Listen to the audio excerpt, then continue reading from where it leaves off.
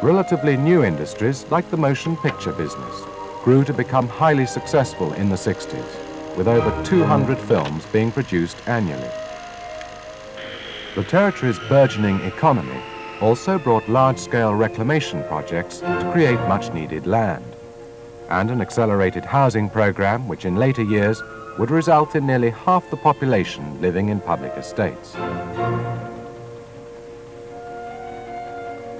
Hong Kong's fishing fleet was also at its greatest during the 60s, with close to 150,000 people actively employed in the fishing industry.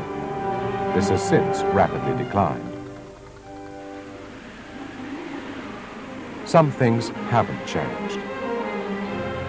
The weather being one.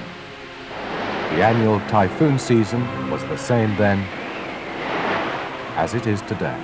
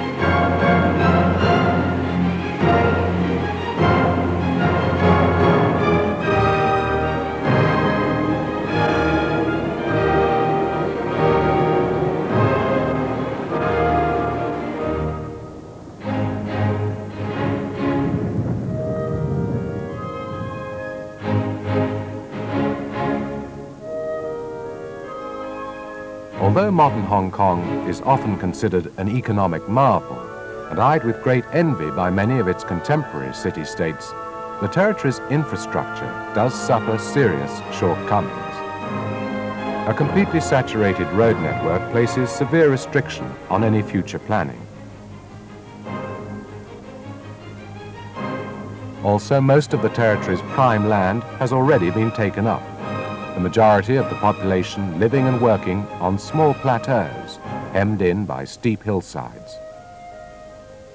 It was problems like these that first prompted consultants in the late 60s to declare the absolute necessity for an underground railway, if the city's transportation systems were not to become completely overloaded by the end of the 70s. In early 1972, after much deliberation, the government decided that in principle it was going to proceed with the project.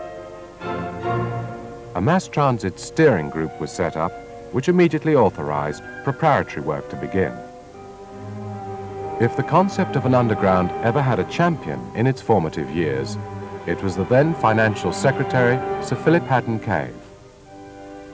He had always believed in the concept of a subway system, and became a forceful figure in forging the basic shape that the undertaking was to follow. Within a year, a Japanese consortium had made a preemptive bid, and a letter of intent drawn up and signed in early 1974. A financial man with a shipping background, Norman Thompson was appointed the corporation's first chairman. But within a year of his appointment, the deal with the Japanese began to falter.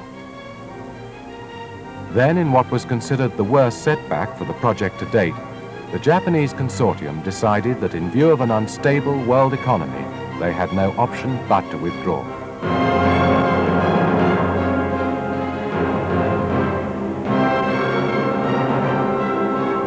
The Mass Transit Provisional Authority then quickly dispensed with the single contract approach and called for new tenders on a multi-contract basis.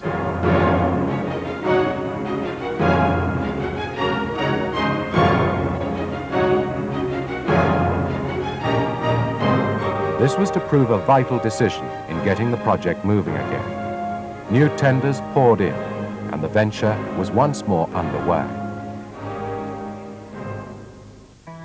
As originally envisaged by consultants in the early 70s, the planned railway system was a 50-station, 4-line undertaking with 2 harbour crossings. The consortia bid had actually been based on building only the first stage, or initial system as it was called. After the dissolution of the single contract approach, the system was further reduced for economic reasons to the modified initial system. In November 1975, at a small groundbreaking ceremony, the construction of the railway finally began. Within a year, major contracts worth close to 6 billion Hong Kong dollars were either under negotiation or had been awarded.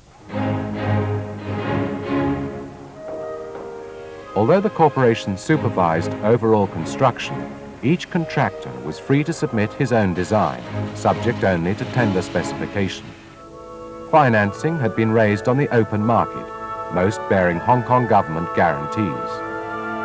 The property sector also benefited. Deals were struck whereby housing for 50,000 people and more than 2 million square feet of commercial and office space was to be built on MTR land.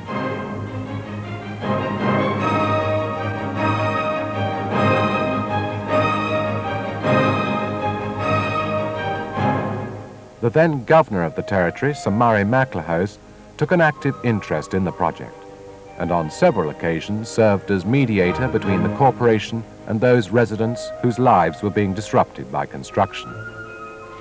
Sometimes this was taking place right on their doorsteps, with balconies having to be removed for the placement of heavy machinery. Technical problems facing the contractors were also formidable. Soil conditions couldn't have been worse for driving tunnels. Consisting mainly of decomposed granite and alluvial deposits, large boulders were frequently encountered, many of which had to be hand-split, slowing tunnel driving considerably. Compressed air tunneling was needed in many cases to hold back large quantities of water which would have otherwise flooded the drives and caused subsidence above. Station construction under Nathan Road required the placement of elaborate steel decking to keep traffic flowing with minimal disruption. The harbour crossing consisted of 14 reinforced concrete tubes, each 100 metres long. These were constructed in dry dock at Chai Wan, then floated out and sunk into dredged trenches on the harbour floor.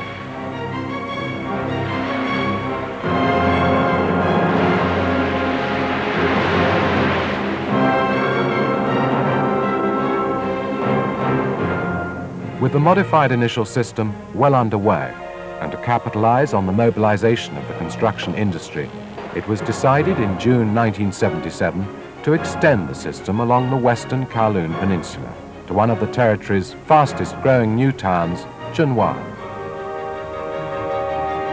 Within 2 years, track testing on the modified initial system had begun, and thereafter a rapid succession of ceremonies, each marking the completion of new sections of the line.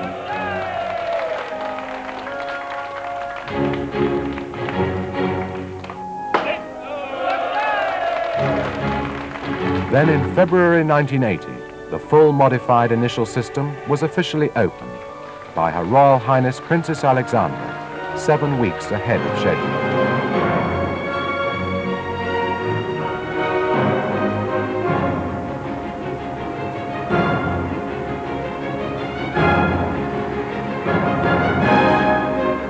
During Chinese New Year, a few days later, 750,000 people were carried by the system in one 24-hour period. The mass transit railway had arrived.